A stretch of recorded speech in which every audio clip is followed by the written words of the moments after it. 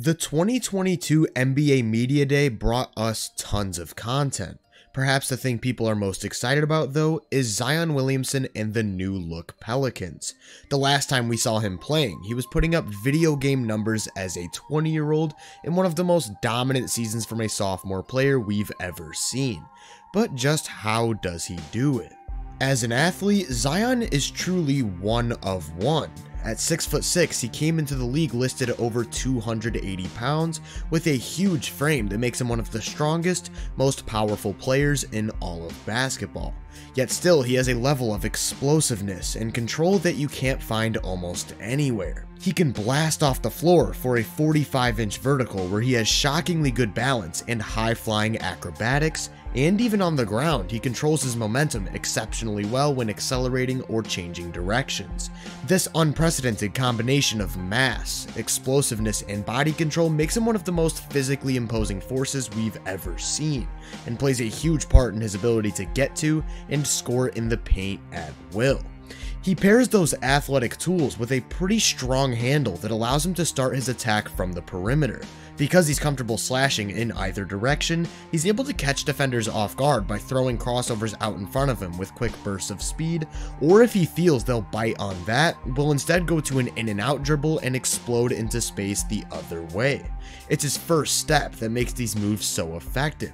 He can get near his top speed in just 1 or 2 dribbles and gets really low to the ground like an elite downhill guard to duck into traffic. Even if his man is able to stay in front of him off the initial charge, they still have to deal with that power, just bullying his way to the basket like a wrecking ball. This makes him a matchup nightmare. Anyone who's strong enough to not get moved at will likely isn't quick enough laterally to stay in front of him, and anyone agile enough to cut off his drives is probably getting tossed around without much difficulty. If defending him individually wasn't hard enough, later into the 2021 season, New Orleans started using him a lot more as a ball handler in the pick and roll, where he now had the help of a screener to carve out even more room. These aren't your typical modern day spread pick and rolls, where they're spacing the floor for Zion to come off a screen near the top of the key, but rather sudden actions that occur right outside the paint and create just a small enough opening for him to take off. He again uses those quick, explosive changes of direction and crossovers to force his defender into playing on one side or the other, and any space between him and that second defender just serves as a launch pad for gliding to the cup. Now, we've seen some players who cause these downhill issues, and where he differentiates himself is through his ability to also generate these looks out of the post. This is where he looks like a Shaq 2.0, sealing off position for easy entry passes, and almost always attacking right off the catch with ferocious spins, drop steps, and even an occasional hook shot. He covers tons of ground with every move he makes, and again is just so physically overwhelming that playing him straight up is almost never a viable option. As we've seen, he's already one of the league's best self-creators, and his ability to also play off the ball adds so much more versatility. He has a ton of utility as the big in a pick and roll.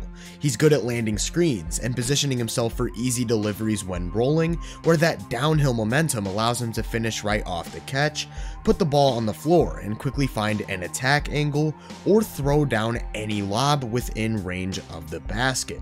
The same applies to when he's just simply cutting, knowing when and where to dive for easy passing angles that lead to efficient shots, and when posting up, you'll often see him go to the spin move for backdoor lobs over the top. Not all of his off-ball value comes from these explosive, quick actions that catch defenses off guard though. He also has amazing feel for where to position himself and when to move. He commonly floats towards the middle of the floor whenever space near the nail starts opening up, and in the dunker spot, he's always moving to different spots across the baseline to offer an easier target for dump-offs or lobs. That awareness, along with his vertical pop, also help him be extremely effective on the offensive glass, where he almost always turns second chance opportunities into points due to his all-time great finishing. I've talked about all the ways in which he's able to create offense in the paint, but the real damage is done with how well he converts once he's there. That explosive leaping ability allows him to get above the rim at will, and while he can bring the hammer down with power, he also has shockingly soft touch. touch. He can feather in layups with craft at virtually every angle you can think of. He's comfortable moving the ball to avoid shot blockers while in the air, and he of course does it even when there's tons of contact. His massive frame serves as a shield when jumping into rim protection, and the height he's able to get on his release with those soft touch finishes allow him to maneuver through the trees.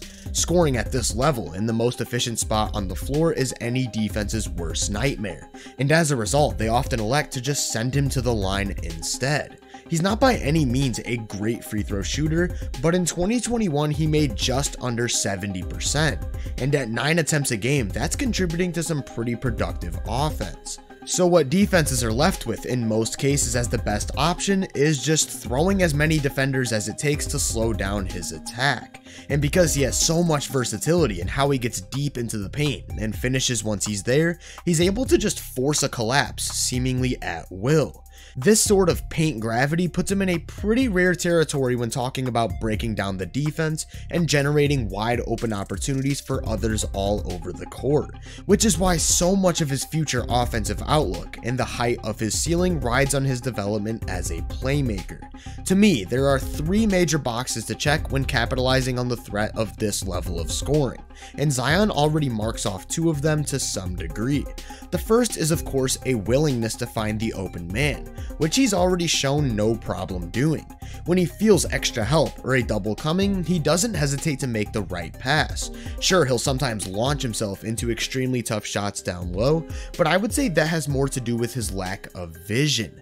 This is the one area that I feel there's a pretty noticeable deficiency. As he started to initiate more offense from the perimeter and in the pick and roll, he definitely started to see the floor more, but there's a lot left to be desired. He's very reactive with his reads, meaning he has to physically see helping defenders start to rotate before making a pass, whereas you would want some level of anticipation that allows for higher value finds and makes him a bit less predictable. His timing also isn't always the best, maybe seeing a potentially open teammate once that window has gotten smaller or even closed entirely.